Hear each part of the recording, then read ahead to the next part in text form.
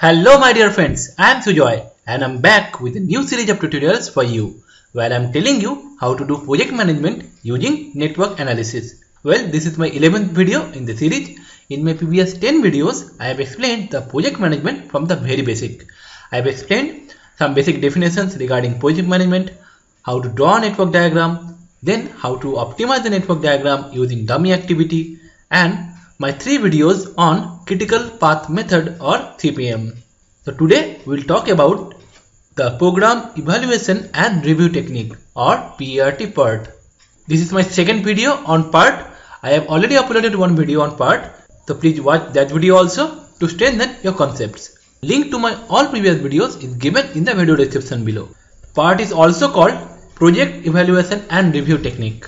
So today we will learn how to draw a network diagram, how to find out the critical path using shortcut technique, how to find out the minimum time needed to complete the project, how to find out the project standard deviation, and how to find out the probability that the project will be completed within given timeline. I will tell you all of them. So let's start. So first look at the table which is given in the question. The table has 5 columns. Number 1 is the activity column, which contains all the activity we need to draw the network diagram. Next, some predecessor activities. Predecessor activity means an activity which must be completed before another activity can start. For example, the activity A must be completed before the activity D can be started. So first we will consider only the activity column and the predecessor activity column to draw the network diagram. Later we will incorporate rest of the values. So first we will start with drawing a circle. A circle represents an event. Let's give it a number, event 1. This is our starting event.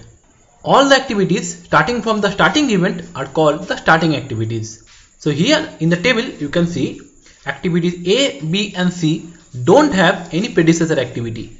That means they are the starting activities. So we'll draw our activity A, B and C from event 1. Activities are represented using arrows. This is activity A, next activity B, and then activity C. And end of activity A is another event. Let's say it's event 2. End of activity B is also another event. It's event 3. And end of activity C is event 4. So we have drawn activity A, B and C. Next activity D, which has the predecessor activity A. That means A must be completed before D can start. So A is completed at event 2. So activity D will start from event 2.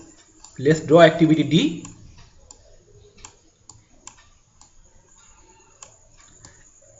End of D is event 5.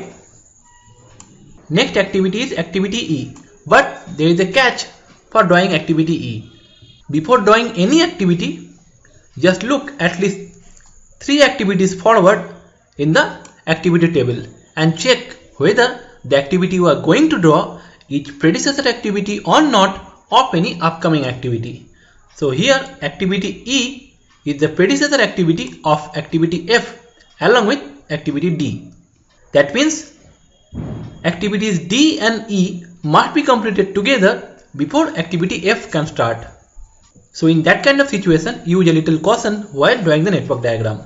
That also means activity D and activity E must converge or must be completed at an event, and from that event the activity F will start. So our activity D ends at event 5. So for the sake of simplicity, if we can merge the activity E at event 5, then we can draw activity F from event 5. So activity E will start after B. So B ends at event 3. Activity E will start from event 3 and will end at event 5. Next activity F, which has the predecessor activity of D and E. So both D and E ends at event 5. So activity F will start from event 5.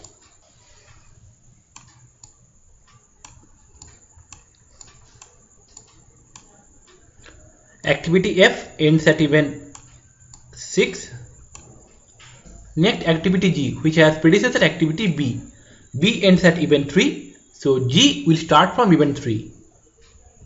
But then again, G is the predecessor activity of I along with H. So again, we need a little caution.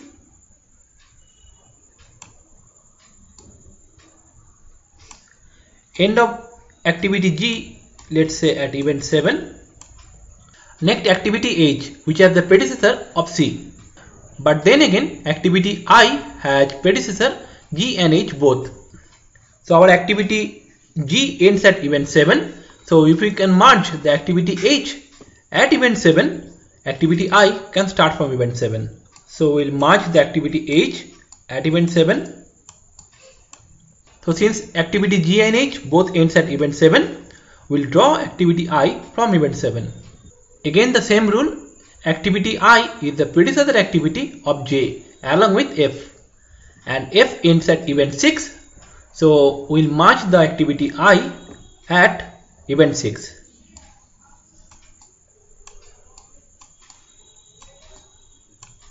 So since both the activity F and I ends at event 6, activity J will start from event 6.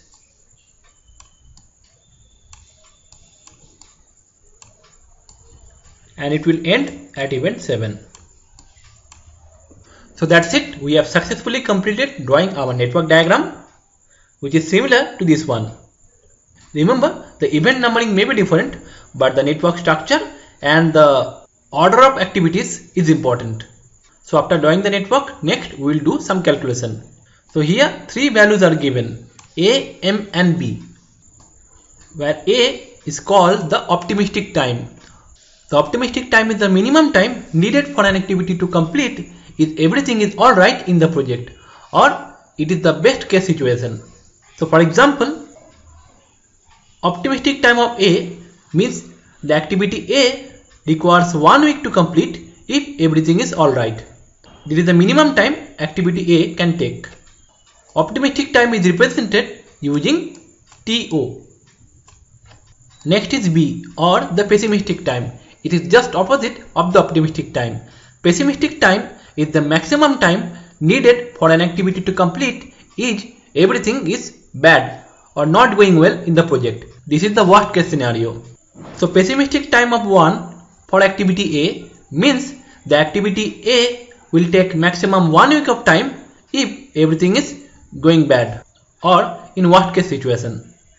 Pessimistic time is also represented using TP. And next is M, in between A and B. M is called the most likely time. This is the average or general time needed for an activity to complete if everything is in between good and bad. This is the most likely time for an activity to complete. The most likely time is also represented using TM. So next we have to calculate the TE, or the expected time of completion for each activity. So T is calculated using this formula. TE equals to A plus 4M plus B by 6, or TE equals to optimistic time plus 4 into most likely time plus the pessimistic time divided by 6. Why 6? Because the weight or coefficient for A is 1, the weight for M is 4, and the weight or coefficient for B is 1. So 1 plus 4 plus 1, that's equals to 6. And we are dividing by 6 since we need an even or average value. So let's calculate the TE value for each activity using the formula. So the expected time for A is given by 1 plus 4 into 1 plus 1 by 6. So 1 plus 4 5 plus 1 6 by 6, that is 1.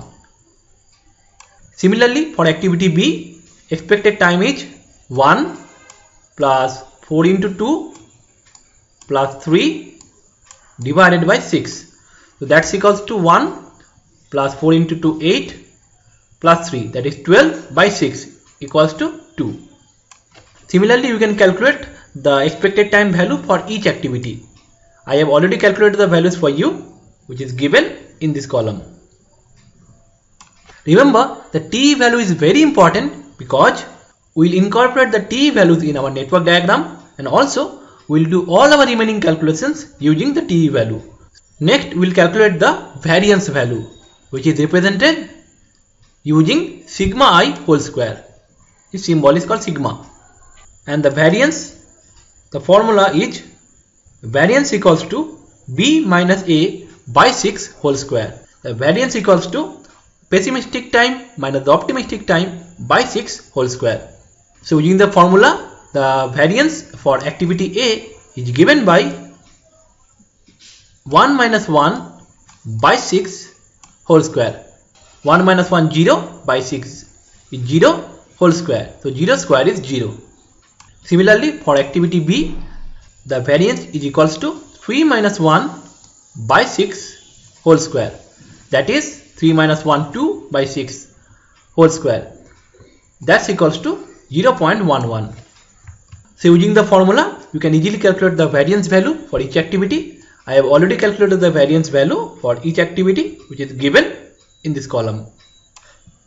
So since we have calculated the T value for each activity, now we'll incorporate the values in the network diagram next to each activity. So 1 is for A, 2 is for B, 4 is for C, 8 is for D, and so on. So just put the respective T value in the network diagram next to each activity. So we have drawn the network diagram. Next, we'll find out the critical path. From the definition, critical path is the path which starts from the starting event in a network diagram and ends at the ending event, and which has the maximum time duration value. So in our network diagram, the starting event is event 1 and ending event is event 8. So we have to find out all the paths starting from the starting event, ending at the ending event. And the path with the maximum time duration value will be our critical path. So let's find out the paths. Our first path starting from event 1 is A, D, F and J, which has the total time duration value is 1 for A plus 8 for D plus 8 for F plus 10 for J. That's equals to 27. So for path A, D, F, J, the total time is 27 weeks. Our next path is B, E, F and J. So for path B, E, F, J, the total duration is 2 plus 10 plus 8 plus 10. That's equals to 30. Our next path is B, G, I and J. So for path B, G, I, J, the total duration is 2 plus 3 plus 5 plus 10. That's equals to 20. And finally, our last path is C, H, I and J. So for path C, H, I, J, the total duration is 4 plus 7 plus 5 plus 10. That's equals to 26. So among all the paths, the path B, E, F, J has the maximum time duration value of 30. So this is our required critical path. There are two techniques for finding the critical path. The first technique, which I have explained to you right now, is the shortcut technique. And the second technique is a little longer. It's called the tabular method, in which you have to construct a table like this and from which you can get the critical path. So the tabular method I have already explained in my previous video, that is critical path method example 2. So please do watch that video to know about the tabular method. So the answer of our third question is the minimum time needed to complete the project is 30 weeks. Now we'll find out the project standard deviation. So the critical path is BEFJ with duration 30 weeks. Next, the variance of the project, which is equals to sum of variances of all critical activities. So our critical activities are P, E, F and J along the critical path. So sum of variances for BEFJ is 0.11 plus 1 plus 1.77 plus 0. That's equals to 2.88. And the standard deviation is given by square root of the variance. So square root of 2.88 is equals to 1.69. That is our required standard deviation of the project. The standard deviation is very important because it tells us the amount of time our expected project duration can vary. So the standard deviation of 1.69 means our expected project duration, that is 30 weeks, can be plus or minus by 1.69 weeks. So this value is very important while calculating the expected project timeline. And finally, we will find out the probability that the project will be finished within 33 weeks. To find out the probability, first we have to calculate the z-score, which is given by due date minus the expected date divided by the standard deviation. Our due date is 33, expected date is 30 weeks divided by standard deviation, which is equals to 1.77. But the value 1.77 does not reveal anything. You have to compare it from the standard normal distribution table. So from the table of normal distribution, for the value 1.77, here is the 1.77 value, there is 0.07. So 1.7 plus 0.07 is equals to 1.77. So this value, which is at the intersection of 1.7 and 0.07, is 0.9616. So from the standard normal distribution table, for z-score of 1.77, the value is 0.9616. So the required probability is 96.16%. So we can say there is 96.16% chance or probability that our project will be completed within 33 weeks. That is a very good probability, which is above 95%. So friends, this was the end of my video on PERT part. How was the video? Let me know in the comments below. I will upload more videos in the series, so don't forget to subscribe to YouTube channel so that when I upload my next video, you get an email if you subscribe. And please appreciate my effort by liking and sharing the video, because sharing is caring. I have uploaded videos on statistics, numerical methods, business and financial mathematics, operation research, computer science and engineering, electrical engineering, Android app reviews, India travel videos, street foods and life hacks, and many other topics. And a series of videos showing how to use your scientific calculators, Casio FX 901 ES and FX 82 MS calculators. You must check my calculator videos for exam. You can get all my videos on my YouTube channel. The link is www.youtube.com/Sujayan70. So thanks for watching. See you in my next video. And still then, stay connected by subscribing.